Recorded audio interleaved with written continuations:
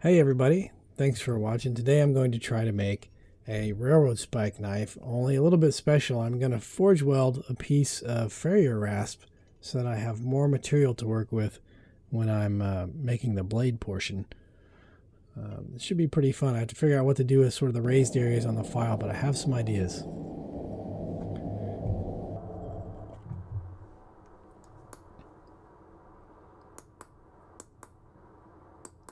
I'm going to hot cut the railroad spike in half so I have some surfaces to forge weld to.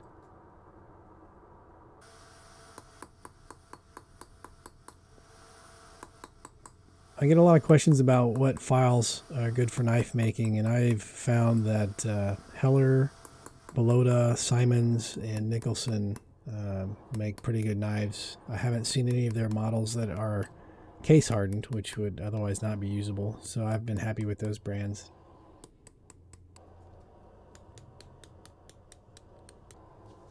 I'm going to split these two legs apart and flatten them out a little bit so that there's more surface area for the forge weld to occur.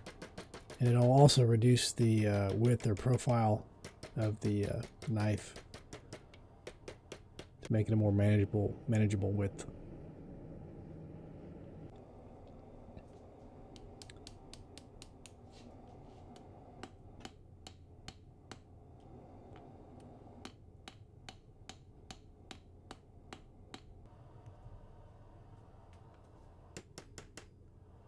That crotch area in between the legs has got to be hammered out. I have to have room for the width of the farrier rasp to slide way back in there. So I have to hammer a little spot there. Then I'm going to clean up the inside edges with the file where the forge weld is occurring. That took forever. I'm not going to show a lot of that, so you guys can't make fun of my filing. I'm going to grind the area of the file off where the forge welding will occur so that I can maximize the surface area that comes in contact with the railroad spike. Then those little divots that are left over, I have some 1084 powder steel that I'm going to put in there and see if I can't fill in some of those gaps and facilitate the forge weld in that way. You can see to the left there that I've filed a wavy pattern in the railroad spike. That's purely decorative. I'm going to tack weld these two together so that when I'm heating them and taking the first few hammer blows, they stay oriented correctly. You can see all that 1084 blowing out of there and those sparks. That's pretty cool. That propane's expanding rapidly as it's heated, so it's blowing out the front, and it's taking the 1084 with it. I'd like to think that there was some of that still left in the forge weld and that it helped, but I don't know. Forge welding temperatures are pretty hot. Usually people talk about 2100, 2200 degrees for forge welding high carbon steel. The steel is usually yellow to white hot. Much hotter than orange or cherry red that you might otherwise typically forge the steel at, which I'm pretty sure is closer to 1700 degrees, maybe 1600 degrees, something like that. All those sparks flying out of there, that's the borax. That's the material I put in there as a fluxing agent to help prevent scale from forming during oxidation from the heating process, which would otherwise interfere with the forge weld. There are other fluxes that can be used, but borax is non-toxic and inexpensive. As I'm straightening the knife and as I shape the tip here, there's no delamination, and that forge weld holds up really well, so I'm pretty happy with that. I've done some forge welding in the past with sort of mixed results, so I was a little bit worried, but I think that this is going to work out.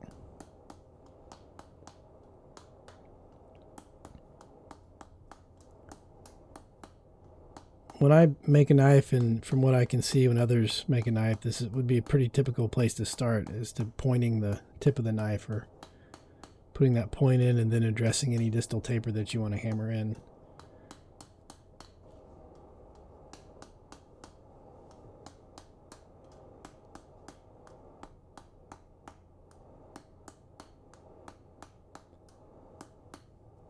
File steel is tough stuff, so is railroad spike steel. It takes a little longer to hammer, and it moves less easily under the hammer than typical forging steels.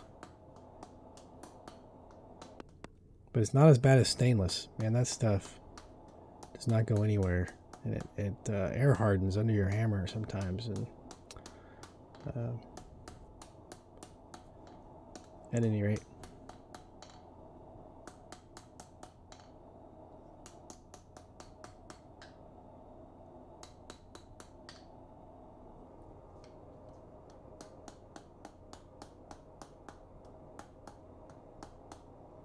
I'm getting a bit of a nice recurve on the blade side, which I like, and I'm going to accentuate that a little bit here in a second on the horn of the anvil while I hammer in the curve or banana shape. We'll talk about that in a second.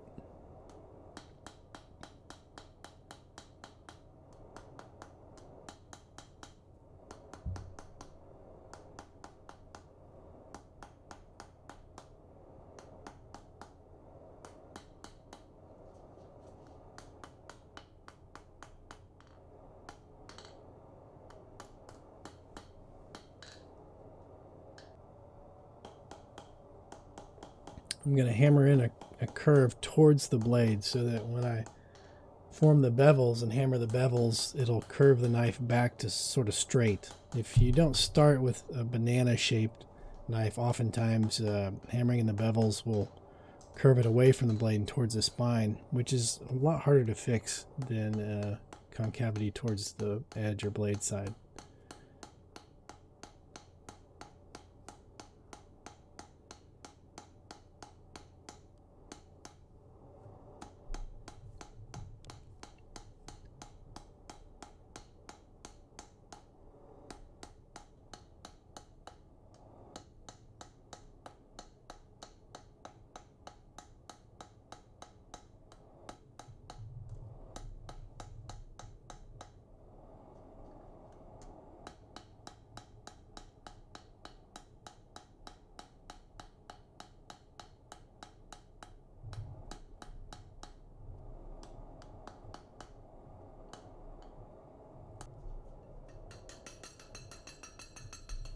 This is going to be very hard to straighten in a vise because of the taper and length, so I've put down a perfectly flat piece of mild steel, and I'm going to give it some taps and work with it for a bit to make sure it's as straight as possible.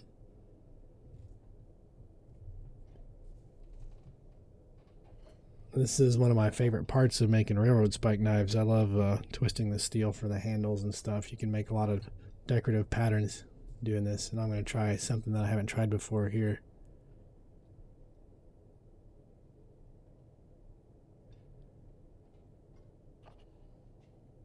You totally feel like a superhero, just like twisting the steel. It's pretty fun.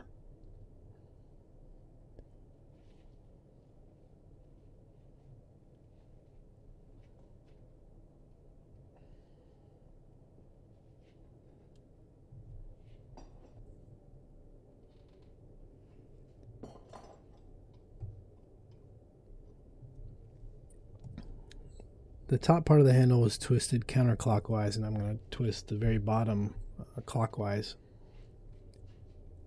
We'll see what happens.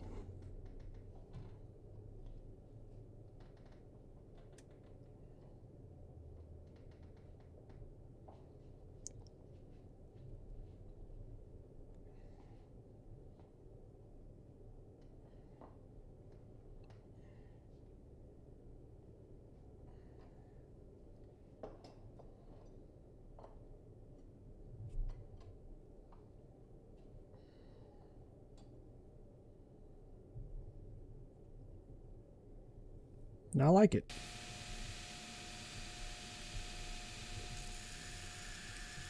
It's time to go back and grind the profile in next. If I were a better bladesmith, I would be able to hammer this a little more to shape. You know, a master smith might take a blade to 90-95% plus on the anvil. I think I get to about 75% or so, but I'll get better.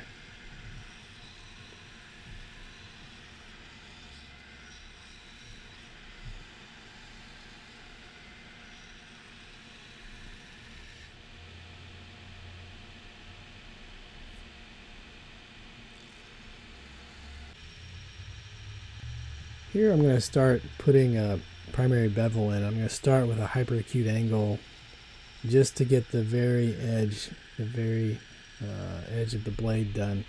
This part has to be done very carefully. You have to maintain uniform width along the length of the blade. You also have to keep it straight.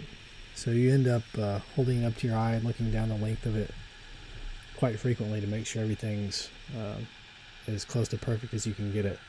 This is a very deliberate portion of the grinding. It takes some time, and it can be very frustrating if you mess up.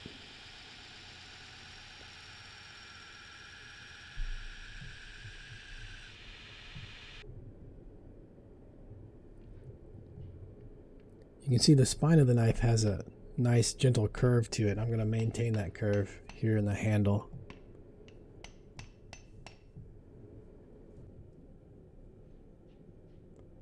I've normalized it here. I've put it in the forge to orange hot, and now I've taken it out. I'm going to air cool it. This is going to relieve a lot of stress. I'm going to do this 3 times. You put a lot of stress in the blade while you're hammering it, and then if there's any unevenness in the grinding or anything like that, these are all points for fracture and warping. And this is a longer, thinner blade, and so it's going to be prone to warping at any rate. And then again, this is file steel, so it's going to be quenched in salt water. And water quenches are fast and furious and can really be prone to cracking and warping. So those normalization cycles are important.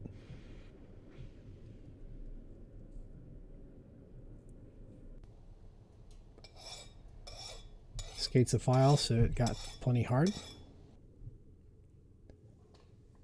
It's been in the oven for 2 cycles at this point at 400 degrees for an hour and a half each.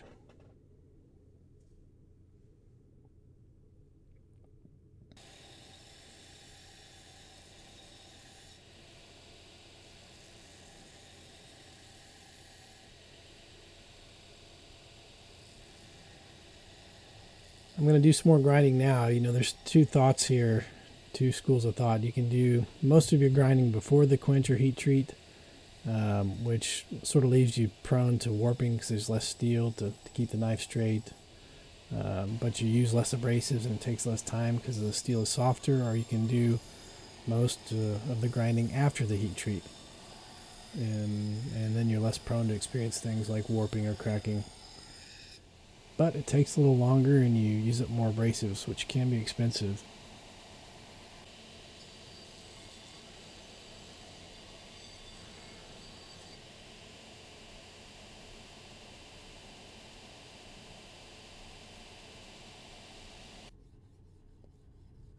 We went to 200 grit on the grinder, and I'm going to go to 600 grit hand sanding.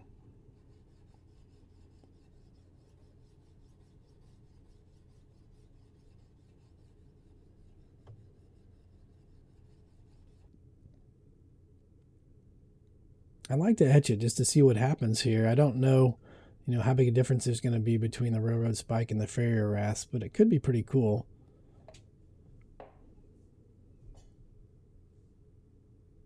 This is just sort of a test etch, so I haven't cleaned the blade especially well.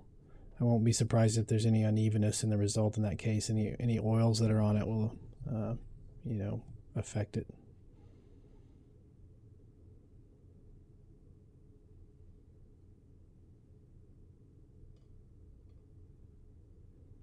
That's pretty cool.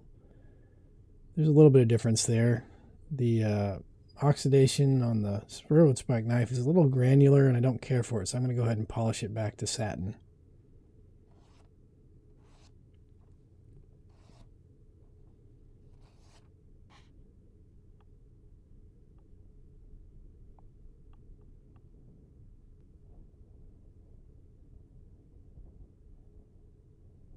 Turned out pretty neat. I don't know if it's a chef knife because of the recurve in it, and I don't know if it's a camp knife because it gets a little bit thin towards the tip. And in the end, it does have a railroad spike handle, so maybe it's just sort of a cool decorative piece, I guess.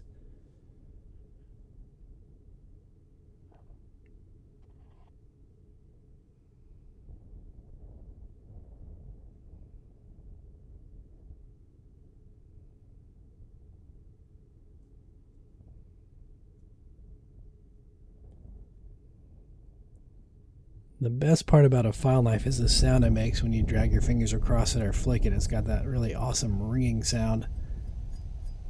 It's pretty cool. So I'm pretty happy with this forge weld, and this is a super sweet project with all that extra steel. So I appreciate you guys watching. I'll see you next time.